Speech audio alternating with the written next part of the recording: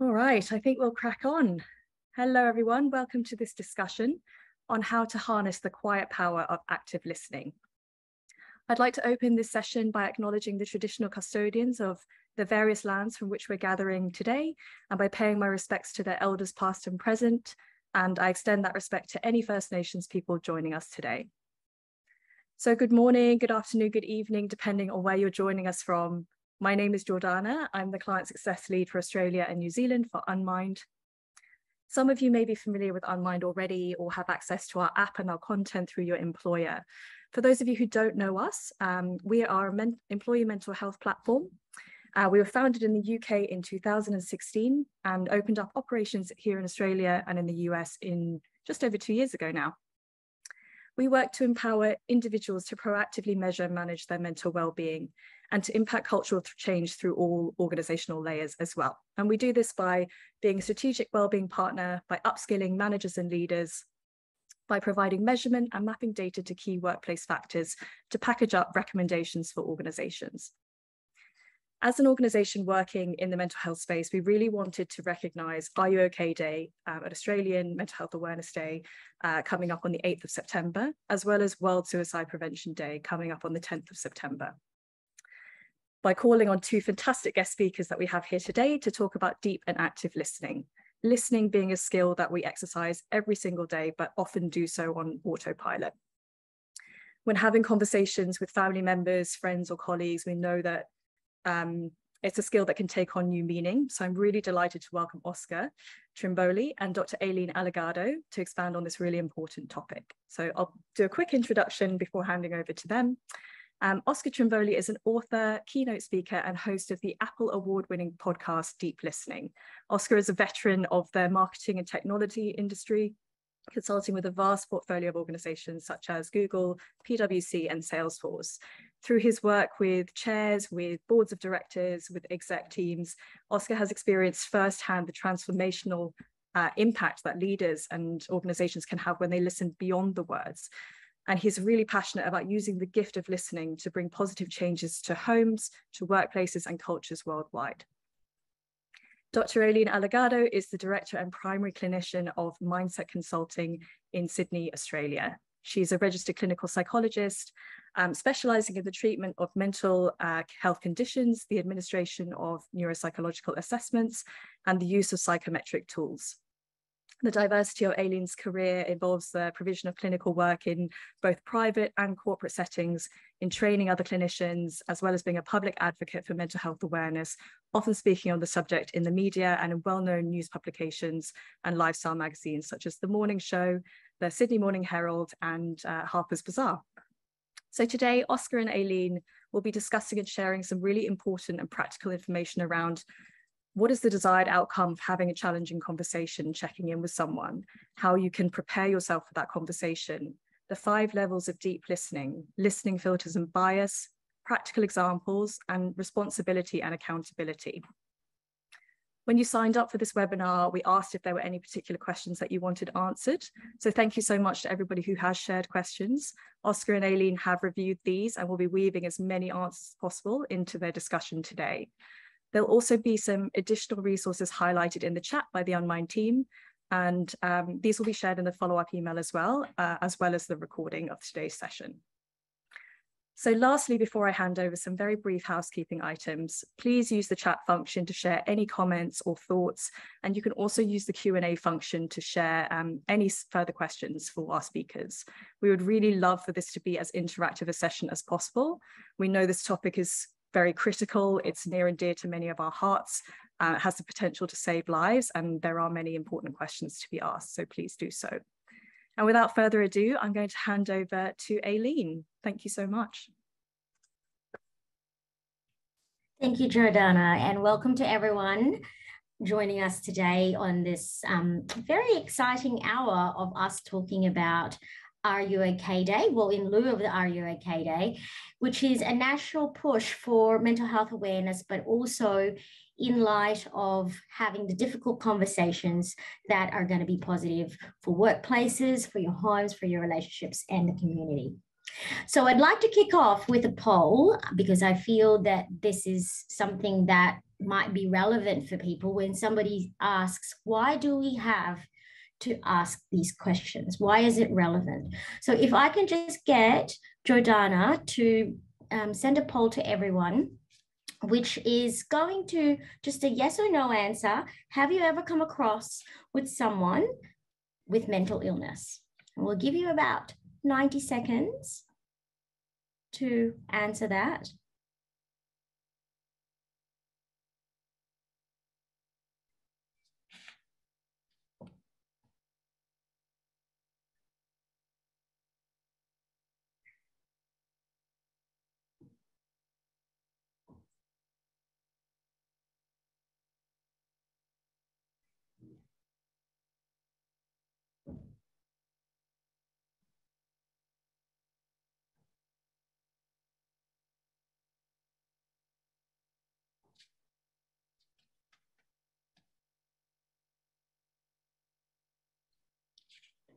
Okay, so the polls have come in and 96%, a whopping 96% of you have come across with someone with mental illness and 4% haven't. So we can safely say that this is more of a common theme and something that will be you'll be coming across at some point if you haven't already.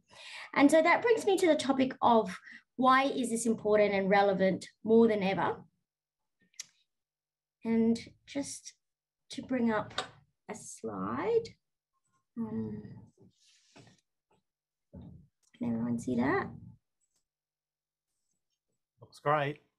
And Aileen, I just wanted to acknowledge Shannon in the chat. She'd lost someone 2 weeks ago in the context of this conversation. So my condolences to you, Shannon.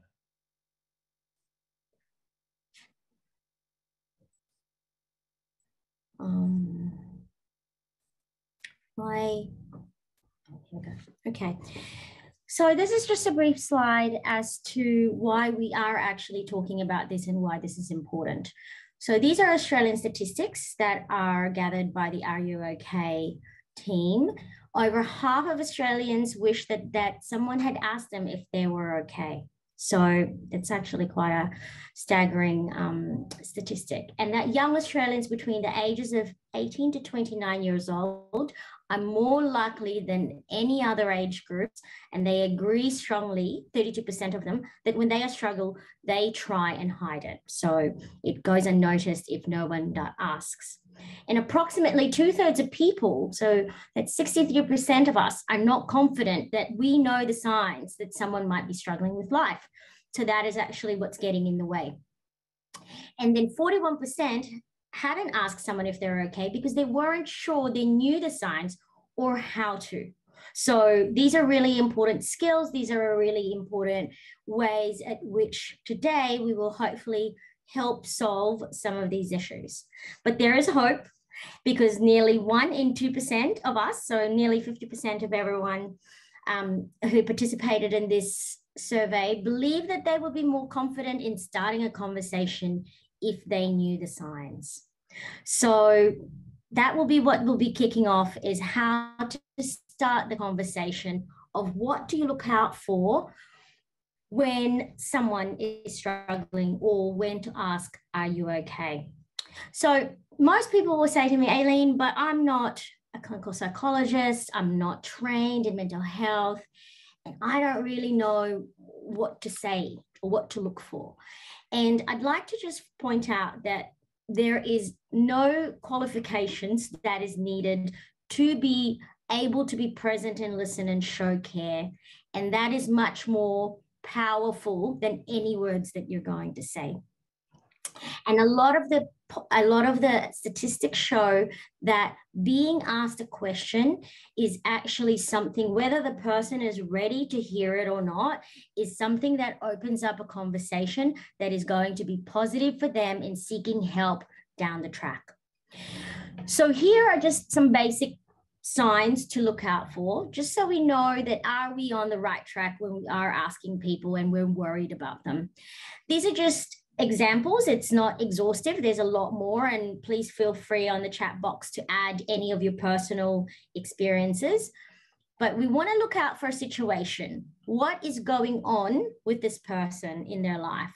So often things that are trigger points or flash points for stress are including relationship breakdown, transitional changes in life, such as moving house, getting married, having children, financial stress, and work stress, and a lot of things that I guess like daily life that we take for granted that kind of start to build up and in someone can create pressure and create struggle.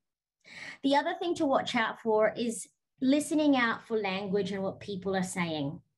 Often when someone is struggling, their types of thinking starts to become more negative or pessimistic, especially their view about the future. They can also become quite critical of themselves and others, and they use self-deprecating language such as I'm a loser, or what's the point, I'm a burden to others. So those are the common things that really give us a little bit of a hint that someone isn't really doing well. And finally, these are just some of the behaviors that we would want to look out for to see if someone is struggling or to identify someone struggling, is that we notice a change in their behaviors that is uncharacteristic of them. So what that might mean is, like, if someone's normally quite upbeat and chatty and they become withdrawn, then that's a change in the behavior. Alternatively, if someone is actually generally quite calm and quiet and you see them pretty agitated and keyed up, again, that will be a cause for concern. Withdrawal or isolation are some of the common behaviors that we observe. Poor hygiene or being disheveled because of all other problems such as poor sleep. There might be increased use of alcohol or other substances, poor memory, lack of concentration, loss of interest in activities, and reckless behavior. So I'm sure that there's actually a lot more in this list that we can add, and I invite you to do so, because I guess this is all of the things that we want to be looking out for when we are getting ready to have that conversation. So moving on to, yes, we have actually some of these things in front of us and we are concerned. Then the first step is to check in with yourself. It's like the analogy of the safety videos on the plane. We want to make sure that your oxygen mask on is first on before helping others, that we are okay ourselves before we have that conversation about somebody else's mental health. So making sure that you are the right person to be asking these questions. Again, you don't need to be a professional to listen. You don't need to be a professional to ask, because there's no pressure in needing to fix, but just checking whether you also have the capacity and energy to have that conversation in a respectful and meaningful way. And with that, I'd like to then pass on to Oscar, who will be talking more about the actual listening when someone does engage in that conversation. But before we do that, I wanted to just throw to Oscar a question that we have here, which is, what do I do when I am uncomfortable with awkward silences?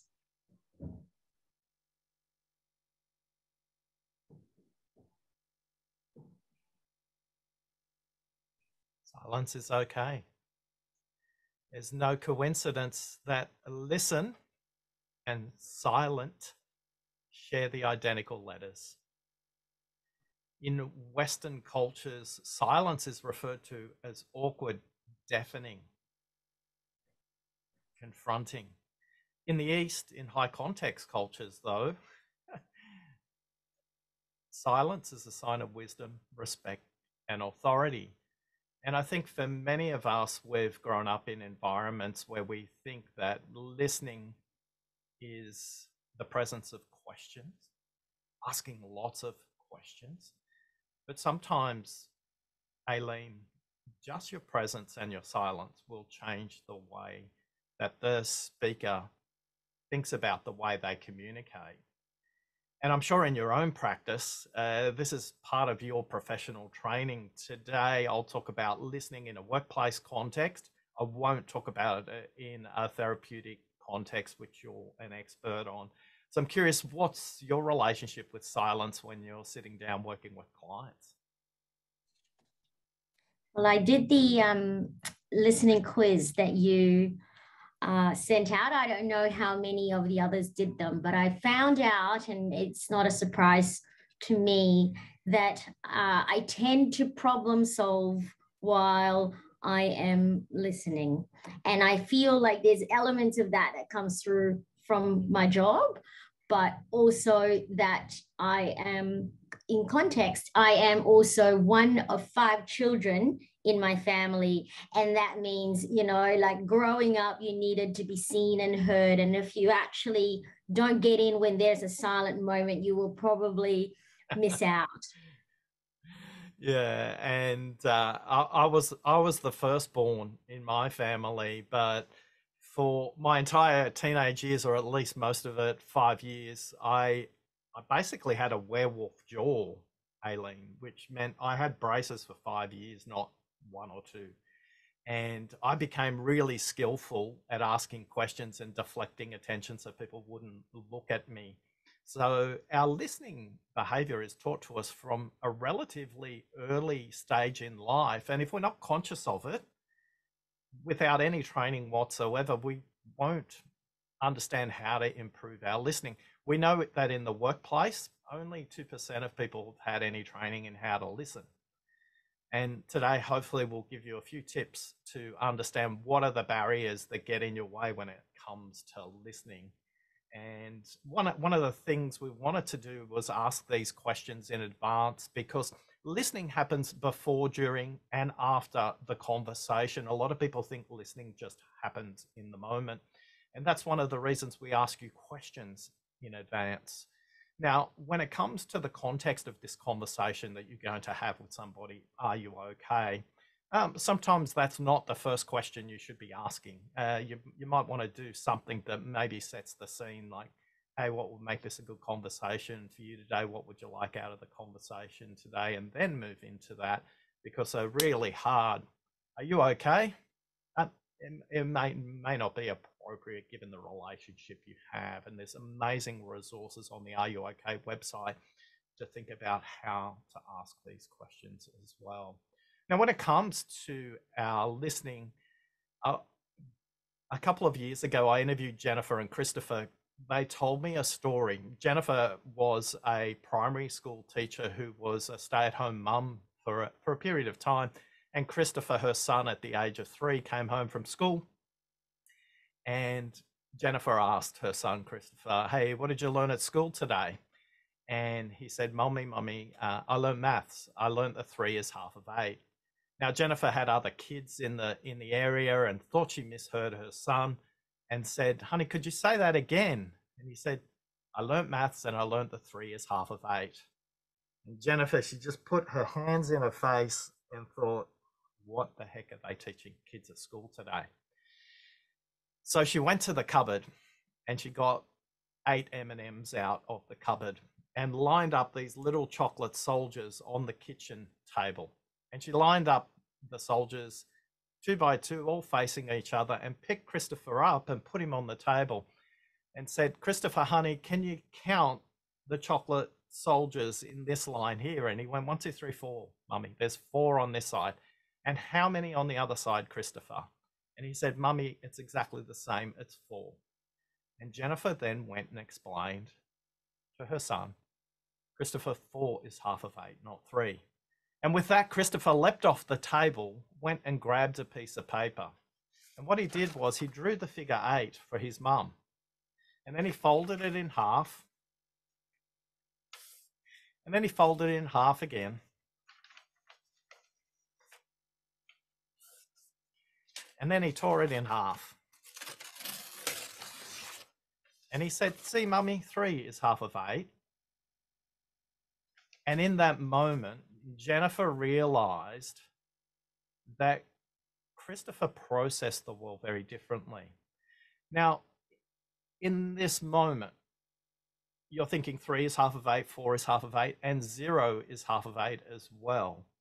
But if you're educated in a Western education system, you're taught to pattern match and listen for similarities rather than differences. There will be a percentage of the audience who was absolutely screaming at me going, "What are you talking about, Oscar? 3 is not half of 8. Why would you even have a story about 3 is half of 8? And there'll be a percentage of the audience who made the visual connection. And this is the difference between listening to what people say versus listening to what they think and what they mean. So JC is going to run a poll for us now. And the poll is a very simple question. When it comes to listening, do you think you listen for similarities or do you think you listen for differences? Pop your vote in the panel and we'll see where you come out. Is your primary listening orientation to pattern match based on evidence, education, to do it based on your cultural background, to do it based on your life experience? For many of us, we don't realize that this very simple listening filter gets in our way. Now, I want to point out that whether you listen for similarity or whether you listen for difference, whether you listen for contrast or the familiar, neither is correct or incorrect. It's being conscious about which one's appropriate in that moment. So for many of us, we don't realize that we have one of these as our listening filter. So I'm just going to pause, have a quick look here at the results as they come in, and it's no surprise, it often is 75 to 83% people are listening to similarities. Now, I was a bit naughty because I gave you a forced binary choice, but there is often a group of people, a subset, who would say both. This group is typically only 5% of a population, where they're conscious enough to go, in this moment, is it appropriate for me to listen for similarities? Is it appropriate for me to listen for differences? Again, I just want to point out, neither is right or wrong. It's what's appropriate in the moment. And so if we can't connect to how that other person is expressing themselves, we can't connect to somebody who's low energy. We can't connect to somebody whose behavior has dramatically changed from what it is previously. We can't connect to somebody who in the past has really cared about hobbies and have been active in their community, but suddenly they're withdrawn. Somebody in the workplace who's regularly offering answers, regularly contributing, but possibly this week, this month, something's changed. And it's not just changed in the words they use, it's the energy and the state that they bring to the conversation as well. So I want to give you 3 numbers. We've already learned that 0 is half of 8, 3 is half of 8, and 4 is half of 8. The 3 numbers I want to give you will help you understand the importance of silence in a conversation, the importance of the pause, the importance of being a non-qualified therapeutic professional to be able to ask that question, that are you okay? For many of us, we avoid asking that question because we're worried what their response might be. And we're going to talk about that shortly with Aileen, and how do you have that conversation in a very effective way? So the 3 numbers are 125, 400, and 900. 125 words per minute is my speaking speed.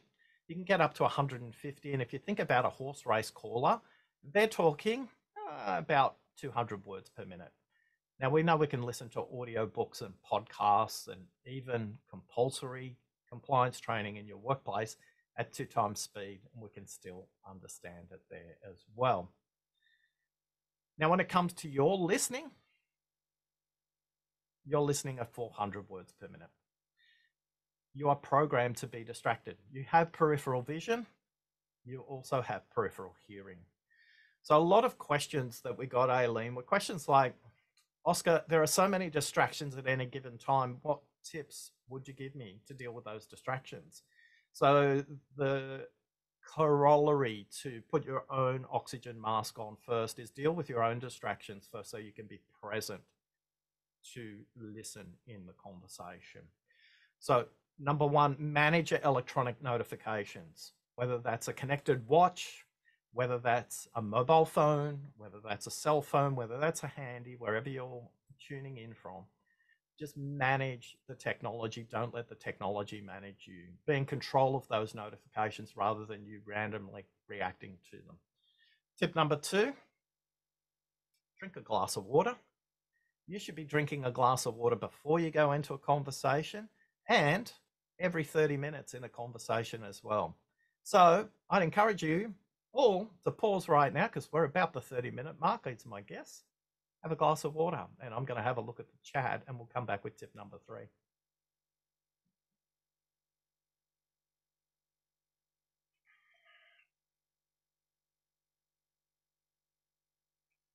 We've got a good question here that says, Oscar, can you give me an example of listening for differences? We'll come to that really quickly. When it comes to listening for differences, the easiest way to think about it is think about the opposite, which is groupthink. Everybody thinks the same way. And a way to listen for differences is thinking about asking questions about the very distant future or the very distant past. Get the person to become external to themselves. Get them to describe that as a color. My favorite question is, if you were a drink, what drink would you be right now? Would you be Fanta? Would you be Coke? Would you be a glass of white wine? Sometimes I get an answer like flat mineral water, Oscar. That's how I'm feeling right now. Great. So your job is not to judge what color, what drink, what movie, what they want to do in the distant future or the past. Your job is to merely be present to listen for what they're saying. So tip number one, manage the electronic notifications. Tip number two, drink a glass of water. And the act of drinking a glass of water in someone's presence will role model to them that they should drink a glass of water as well. Now, the doc will tell me that there's a very clear signal it sends to the parasympathetic nervous system that says everything's okay when you take in a drink of water. And tip number three is 3 deep breaths. 3 deep breaths before you go into a conversation, in through your nose, all the way down to the bottom of your lungs, and then out there as well. So these 3 tips will get you present to distraction. This shows up because there's a 4 times difference in how I can speak and how you can listen. In fact, it's happening for you right now because you've got other things in your life that are going on right now. You may be thinking, I wish I would have had breakfast. I hope this guy can talk faster. I wonder what I'm going to have for lunch. Is he going to answer my question in the chat? Now, the last number is 900. 900 is really important. This is the average thinking speed in a workplace of a workplace professional. I'm thinking at 900 words per minute, but if you work in a workplace that uses a lot of collaboration, it's a competitive environment, maybe there's conflict, maybe there's resource constraints, you could be thinking at up to 1600 words per minute. Why does that matter? If I'm thinking at 900 words per minute and I can speak at 125, it means the very first thing I say is 14% of what I'm thinking. That's why it's critical to allow silence to do the heavy lifting for you. When you move your orientation from a listener who's trying to understand what the other person is thinking to a deep listener, a person who is trying to help the speaker make sense of what they're thinking, it doesn't matter so much that you're trying to understand everything they say. Your role is to help them understand what they're thinking and ultimately what they're meaning. 3 simple phrases will always uncover that extra 125 words. These 3 phrases will change the body posture of that person. They'll either take in a deep breath and sigh. Their spine will change position. Their head tilt will change position. yesterday I was doing some work in Delhi, and I was working with a workplace professional who has quite a complex organization. And 20 minutes into the conversation, he just twisted his head into the conversation in a completely different way. And I said, Gaurav, what's just happened? And it took a while for his mind to catch up. And he said, I didn't realize the impact of, in this case, it was listening for similarities and the impact that had on his organization. But if your head's buried in a phone or a laptop and you're not completely present to the other person, you wouldn't have even noticed the head tilt that Gaurav had in that moment. So here are those 3 questions. And when you ask these questions, you will move and change the speaker's perspective. They will change the way they communicate, and they will change the way they think about what they are about to say. 3 questions are, tell me more. Really easy to say, isn't it? Very difficult to practice, by the way. Because a lot of our primary listening barriers, as Aileen mentioned earlier on, is the urge to fix the problem. Now, if you take the listening quiz at listeningquiz.com, you can discover your primary listening barrier, and there are 4 of them. The first one is that you want to connect with them emotionally, but you do it in a sympathetic way rather than an empathetic way. It's not your job to feel their emotion, it's your job to acknowledge their emotion. So when you visit the listening quiz, you can take the 7-minute quiz and you'll get a really quick response to what is your listening barrier. And that first one, the dramatic listening villain, wants to connect emotionally, but moves the spotlight off the speaker onto yourself. The second listening villain is the interrupting listening villain. They're very time orientated. They want to do things quickly, but unfortunately they will create more friction in the relationship and reduce friction by jumping in early, anticipating and answering incorrectly. They're like a quiz show contestant that presses the buzzer before the host has asked the complete question. They answer the wrong question. The next listening barrier is your attention. We call it the lost listening villain. They're either lost in their role in the conversation, or they're lost in an external distraction like an electronic device, or it could be just the content of the dialogue. If you show up as a lost listening villain, the recommendation is really simple. Ask them what role you would like to play in this conversation. And that's as simple as saying, hey, what would make this a great conversation? Or what would make this a great conversation for you? And then finally, the shrewd listening villain, as Aileen mentioned earlier on, is the problem-solving machine. They're jumping ahead 2, 3, 4, 5, 6 problems ahead. And when they get there, they actually haven't understood what the other person's trying to communicate. If you're a shrewd listening villain, the problem-solving machine, focus more on how they say it rather than what they say. Because again, shrewd is pattern matching into the future as well. So these are all the barriers. Now remember those questions. Question number 1 was tell me more. Question number 2 is, and what else? Or you could abbreviate that and simply say and, but you'd have a good relationship with that person to say that. And remember, these questions are all designed to get the next 125 words out so they can express what they mean rather than what they say the first time. Now, the final one is the most powerful one. And it's where we started this conversation with Aileen. The third question to pose to somebody that will really act like a magnet and draw it out is the most powerful, but use it carefully. By the way, if your question is longer than 8 words, it's probably not a question. It's probably some kind of biased interpretation or a statement. So the shorter your questions, the more impactful they will be when it comes to your listening. Here's the third question, the third phrase that you use.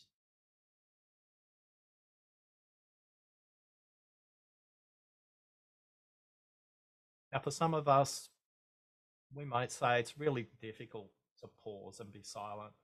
But when you do, it acts like a magnet and draws out what that person really wants to say, what they mean, what comes not just from their head, but also from their heart, from their complete being there as well. So those 3 questions, tell me more, and what else? And then finally, just be silent. So there's no coincidence that the word silent and listen share the same letters. Aileen, any questions you've noticed coming up in the chat? Because I've got a question for you. Okay, go ahead, Oscar. My question is, so what do I do when they say I'm not okay?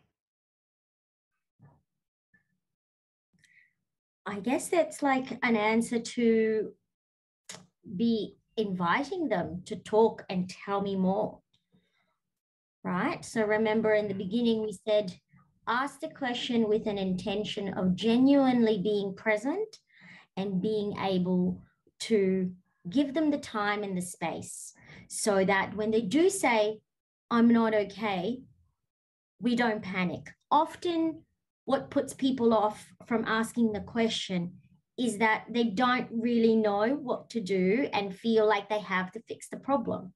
But as we know that being there and being there for someone, asking someone the question is actually already an intervention in itself. So that's okay. It's okay if they're not okay. Asking them, is there something that I can help with? You know, tell me more. Would you want to share a little bit more about what's going on with you? So that invites us to have a deeper, more meaningful conversation with this person, which I see also as a gift. When someone shares their vulnerability with us, and that's where the listening is important, that we actually really appreciate what the other person is doing as they are exposing or showing their vulnerability to us. Well, on the Are You OK website, there's 4 steps. The first one's get ready. The next one's listen. Take us through the last 2 steps as we help everyone out with their questions. And I'm going to pop over to the chat while you're doing that and see if there's any questions from the group. Sure. So now we've listened and we know what our listening villains are, and we know what sort of things get in the way from us being effective listeners. And what I like what Oscar was saying about being an active listener and not just listening for the words, but actually being able to observe and watch little nuances or changes in their behavior, which obviously makes us also mindful that we're paying attention to this person and not thinking about other things at the same time. So the next step is encourage action. So that is our invitation for them to be able to tell us what they need or how they would like to proceed in getting help, if they want help. Not everybody's going to necessarily want anything. Like, we can be a sounding board or a conduit to a solution eventually. And so being comfortable that the person might not know exactly what they need and allowing perhaps the silence or your question to sit with them and reflect and hopefully come back when they do know what they need. So this is also our cue to not bear the burden of this, but continue with suggestive questions such as, have you experienced this before? What have you done in the past that's worked? And if you were feeling quite open to sharing your feelings and experiences, you might even say, when I was going through that, I found this going to the gym actually really helps. So trying to relate some of your difficulties to connect with the person. And again, not solving the problem, but just allowing them to have the space to do that and encourage action, regardless of whether there was action or steps taken. And then leaving some time between that and reminding ourselves that you know, when somebody asks you and they tell you something, it will be nice if there was a check-in afterwards. So whether that might be the following week or when you next see them around the office, just checking in and saying, you know, how did you go with that X? And following up or sending them a message, just letting them know that you're there to listen if they want to talk about things. Again, the pressure shouldn't be about you being the only person to do it, but it's more of the encouragement that as individuals, that care and attention that we give others is something that is in itself a really good act of kindness, that people feel comfortable, that let their guard down. And that's the thing about having your guard up or down, is that people need to feel quite comfortable before they share these things. So it's also okay if they don't appear to be okay and you ask the question and they say, I'm fine, right? So asking the question doesn't really have to be confrontational. And some tips around this, when you do ask and then you get the response of I'm fine and you think that there might be more going on, don't be confrontational, but more so just stick to facts and perhaps just say what you have noticed. Say, okay, well, I just wanted to check in because I've noticed that you've been late for work every day this week and it's just so unlike you. Right. And that's okay if they actually don't want to talk about it, but that you have asked and you've checked in. So these are the things that we have to be comfortable around for us to be able to have these conversations, and that these conversations are not scary. And they're actually things that every single one of us as human beings experience. And so I feel that the more that we are open to asking people, the more open we are in sharing when we are also struggling. Hey, Doc, we got a really good question here in the chat. And the chat question is from Lisa, and I hope I pronounced that correctly. And she says, are there any tips if someone's highly emotional, crying, or agitated at the time?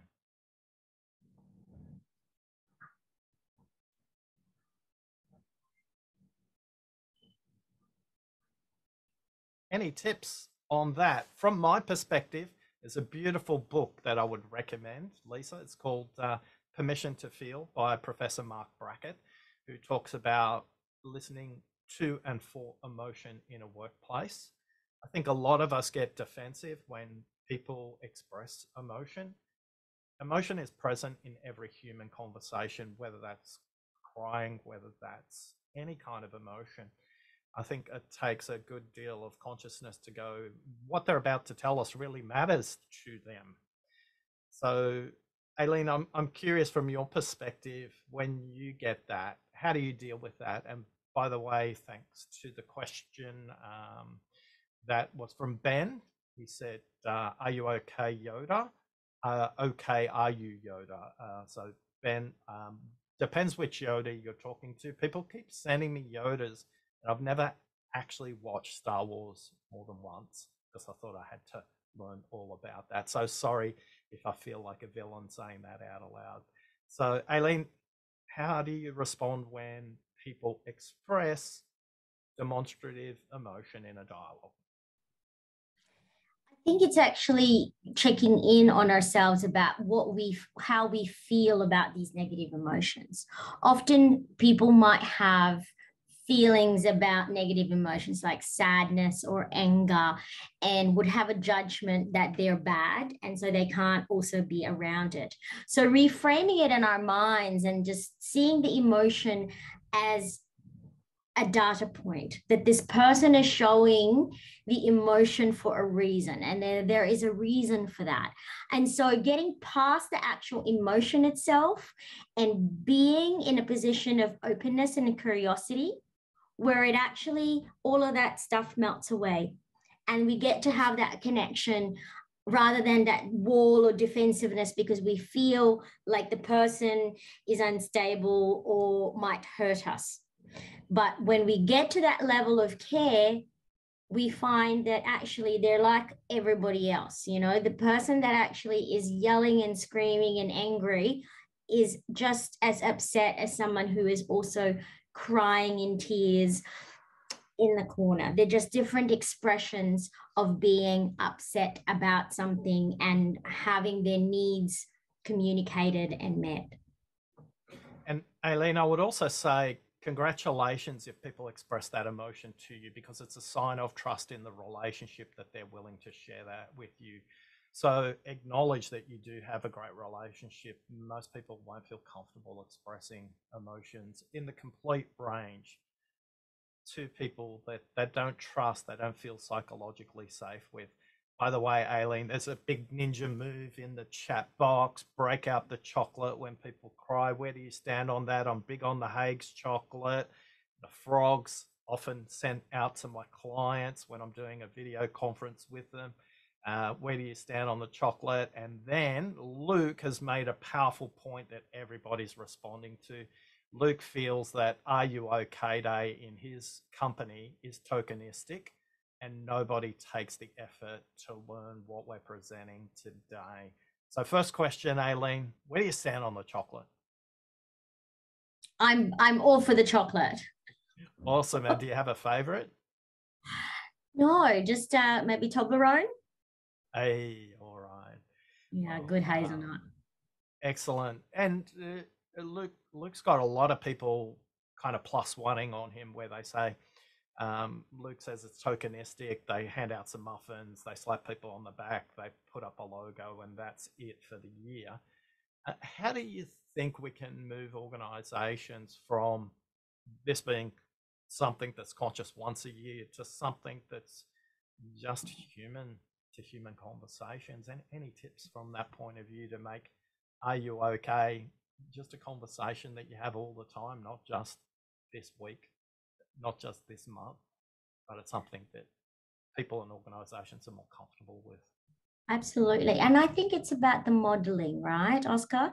Like being ourselves comfortable with asking the questions, putting the time aside to listen. And it's like Valentine's Day, you know, it's like the day that everybody buys roses, goes out for their date nights. But actually, they say, you know, in your relationship, it means a lot more if you've actually done those things outside of that one day. And same goes for days like today, right? They're actually just a reminder. The day is a reminder that this is something that as a community would like to be accountable for those around us and for the people that we care about, and for other people to also have our backs and care about us when we're not doing well. So I feel that this is actually also important in terms of just communities and building relationships with your teams, and talking about a checking in process or a system that works for the company or works for the team would be a really good idea and a good start. Awesome. One of the questions in the panel is dealing with neurodiversity when it comes to these situations. So I'm going to tell you a story about Christopher and Jennifer, where 3 is half of 8. You see, what you don't know about Christopher is he's a world champion bug catcher, but he's also considered neurodivergent. And the way he processes the world is completely different.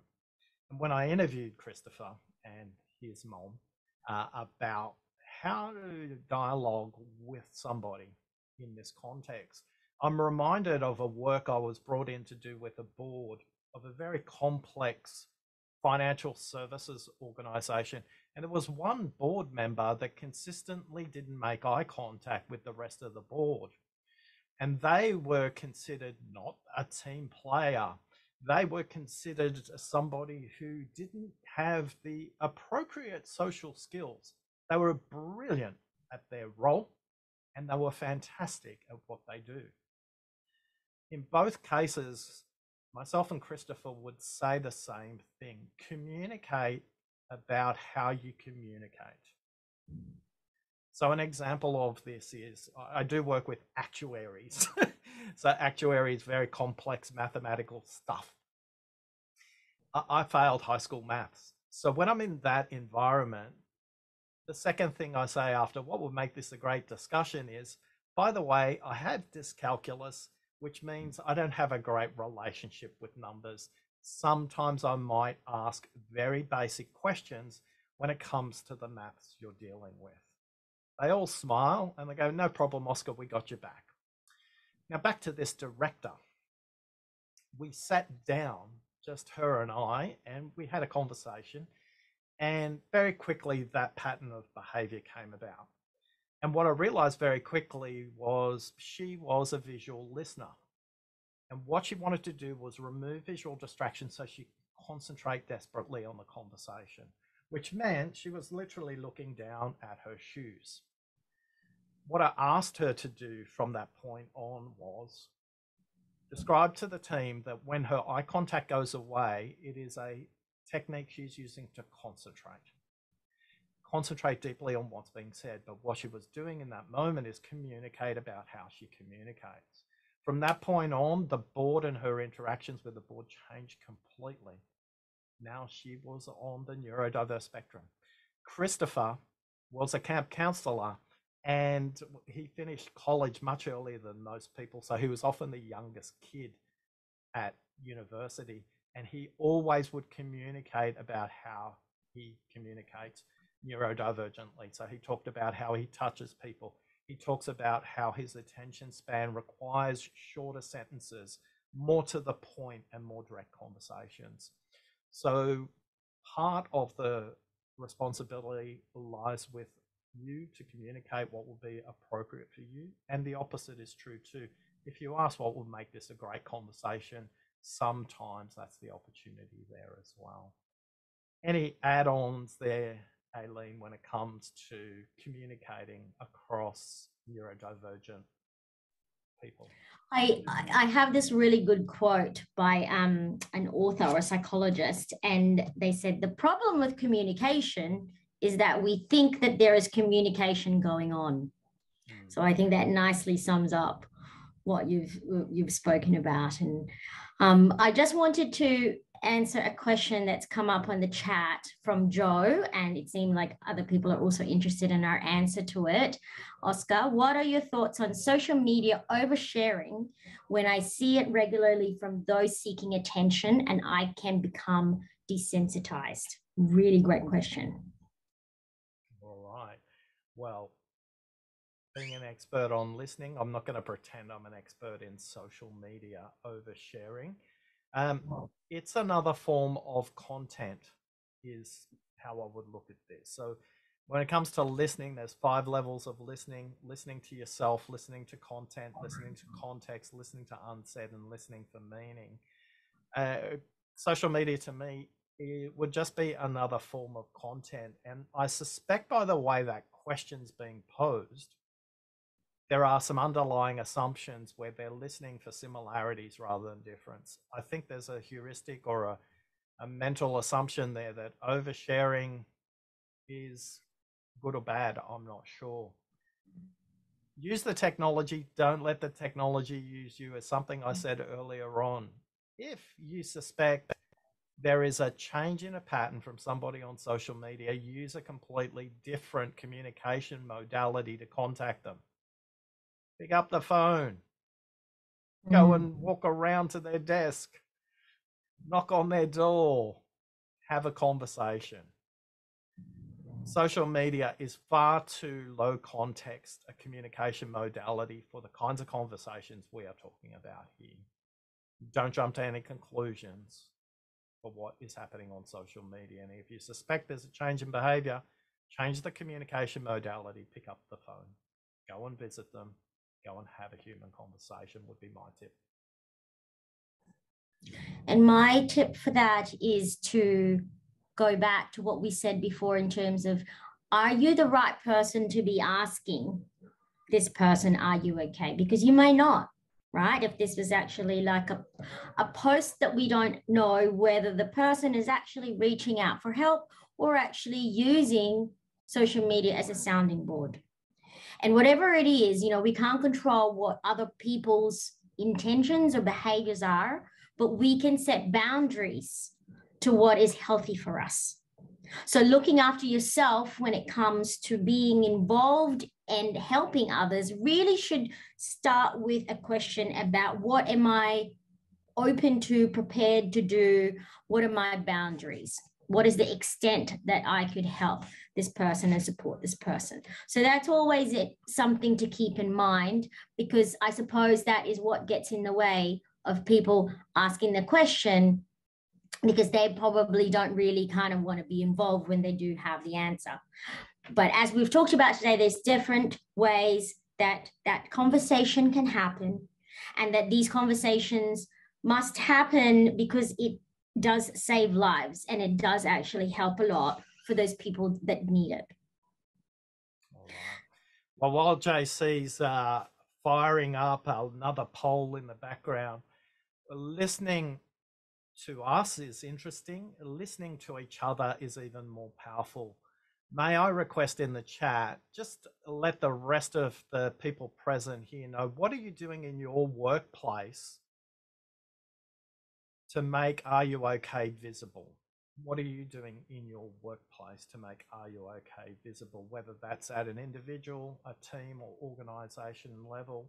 Please share what you're doing so we can all learn from each other, and please share it, not just in the chat back to the host, but to everybody.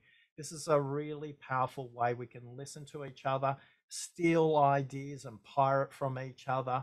And the power of this group is exponential. The power of the presenters is linear, and we would love you all to learn from each other. What are you doing to bring Are You OK visibility even more? With that, JC, at exactly to time, it's back over to you. So we've got one poll up there, a last poll to check in. If you're feeling more confident about asking the question, are you okay, after today's session? Thank you so much, both of you. That was incredible, and I really appreciate your fantastic insights. I'll just leave the poll going for a moment. I can see that they're overwhelmingly in favor of yes, which is fantastic. And I think I speak for most people on this webinar, that we're here because we genuinely care about this topic and really do want to help, but maybe we do have a bit of that fear factor around not knowing how to proceed or around making things worse. And I feel like your practical tips have really certainly helped me to break down and make this more achievable. So thank you very much.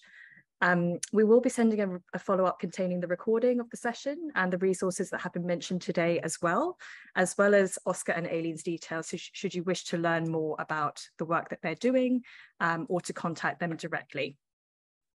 A quick note before we wrap also that over the coming week, Unmind is running a series 4 lessons in listening. Quick practical lessons to help you hone the quiet power of active listening for everyday chats and the moments that matter. For example, helping you to switch off the reply instinct and instead tune in with more active listening, or how to ask better, more encouraging questions to help people to open up. If you'd like to view those, please visit Unmind's LinkedIn page or other social channels. But otherwise, for the moment, thank you so much for joining us and for your participation, your questions, your sharing.